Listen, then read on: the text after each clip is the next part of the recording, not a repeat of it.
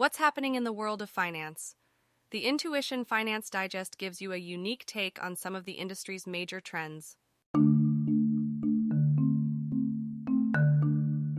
The announcement of new proposals, referred to as the Basel III Endgame, to bring the regulatory capital framework in the United States into line with the final provisions of Basel III, is well-timed, following well-publicized instances of the vulnerability of the U.S. banking sector earlier in the year. The global financial crisis of 2007 to 2009 demonstrated conclusively the impact that failure of individual banks can have on the stability of the global financial system, a phenomenon known as systemic risk. In particular, the crisis highlighted the fundamental role of capital adequacy in containing systemic risk. The response in the U.S. was increased capital requirements for large banking organizations to enable them to better absorb losses that threaten to disrupt financial intermediation in the economy. It was also expected that the resulting enhanced resilience of the banking sector would support more stable lending through the economic cycle, while reducing the possibility of fresh financial crises and their associated costs. These U.S. reforms to the regulatory capital framework were broadly consistent with an initial set of global standards published by the Basel Committee on Banking Supervision that followed the financial crisis. In line with the Dodd-Frank Wall Street Reform and Consumer Protection Act of 2010, the Federal Reserve also implemented capital planning and stress testing requirements for large bank holding companies and savings and loan holding companies. Additional capital buffer requirements were also imposed to mitigate the financial stability risks posed by U.S. global systemically important banks, as well as other enhanced prudential standards. Now, in a further tightening of the capital requirements regime, and informed by the experience since the crisis, the Office of the Comptroller of the Currency, the Board of Governors of the Federal Reserve System, and the Federal Deposit Insurance Corporation, collectively referred to as the agencies, have issued a notice of proposed rulemaking that proposes to modify the capital requirements applicable to banking organizations. These new rules apply to institutions with total assets in excess of $100 billion and their subsidiary depository institutions, and to banking organizations with significant trading activity. In 2019, the agencies adopted rules establishing 4 categories of capital standards for U.S. banking organizations with $100 billion or more in total assets, and foreign banking organizations with $100 billion or more in combined U.S. assets.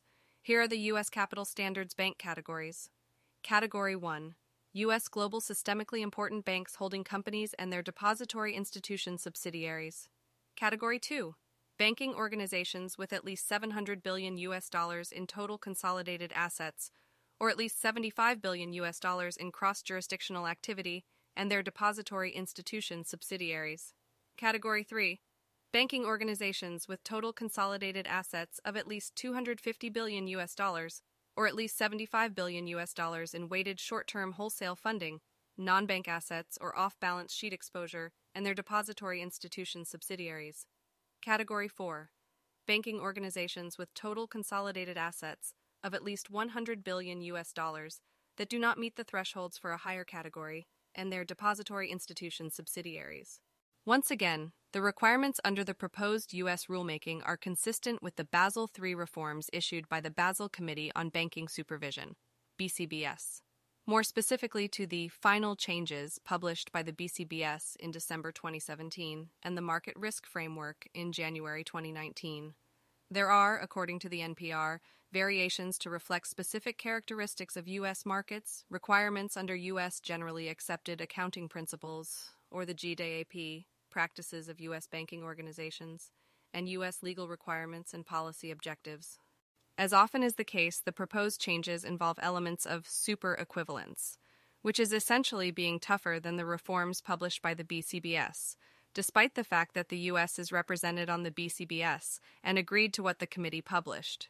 The same is true of the EU and the Bank of England, though not to the same extent as it would appear for the U.S. For example, in the case of credit risk, the proposal would effectively eliminate the use of banks' internal models to calculate regulatory capital requirements, and in its place apply a simpler, standardized framework. This would overcome a perceived lack of transparency and variability of results associated with internal models, and enhance the ability of supervisors and market participants to make independent assessments of a bank's capital adequacy, individually and relative to its peers. The Notice of Proposed Rulemaking, or NPR, notes that as the size and complexity of a financial institution increases, there are more opportunities for operational risk issues to emerge. Operational risk exposures have been and continue to be a persistent and growing risk for banks, with the proposal stating that the current models-based approach can produce estimates that exhibit substantial uncertainty and volatility, as well as a lack of transparency and comparability. To address this, the NPR proposes a simpler, standardized calculation. The global financial crisis saw banks incur significant losses in their trading books. Banks had long used internal value at risk, VAR models for these positions, but the crisis highlighted how these models inadequately captured the risks. While the NPR retains banks' ability to use internal models for measuring market risk, it proposes replacing VAR with an expected shortfall (ES) methodology that better accounts for potential losses.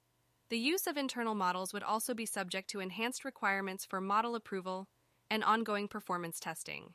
The NPR also includes a standardized measure for market risk that is risk-sensitive and provides comparability across banking organizations. Banks may elect to use this rather than the models-based approach. Those that do not receive approval to use the models-based measure would be required to use the standardized measure. Counterparty credit risk, CCR, associated with financial derivatives is dealt with by the introduction of standardized approaches for credit valuation adjustment, CVA, risk.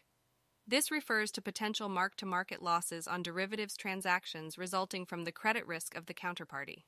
During the global financial crisis, CVA risk was a major source of losses on banks' derivatives portfolios. The NPR aims to streamline regulatory capital calculations by applying requirements more consistently across large banking organizations. To this end, the applicability of several aspects of the current rules have been expanded to apply to all categories of bank. Significantly, the proposal would include Category 3 and Category 4 banks, generally those with between 100 and 700 billion US dollars in total assets, into much of the capital framework already applicable to the very largest banks, Category 1, imposing substantial regulatory adjustment costs on those smaller organizations. This is likely a response to issues highlighted by the failure of Silicon Valley Bank earlier this year.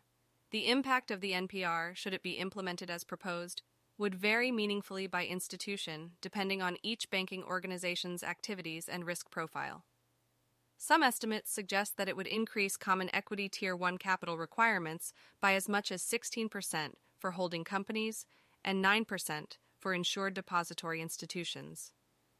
According to the FDIC, the majority of banks that would be subject to the proposed rule currently have enough capital to meet the proposed requirements, and large banking organizations identified as having shortfalls currently would be able to achieve compliance through earnings over a short time frame, even while maintaining their dividends. The proposed changes would be phased in over a 3-year transition period, with any final rule not expected to take effect until July 1, 2025. Taking the effective date and transition period together, the capital requirements under a final rule would not be fully effective until the second half of 2028. Intuition Know-How, the world's premier digital learning solution for finance, has a number of tutorials relevant to the content of this podcast, including an introduction to Basel III, global financial crisis causes, impact, and legacy, an introduction to operational risk, and many more. To learn more about know-how, please visit intuition.com/know-how today.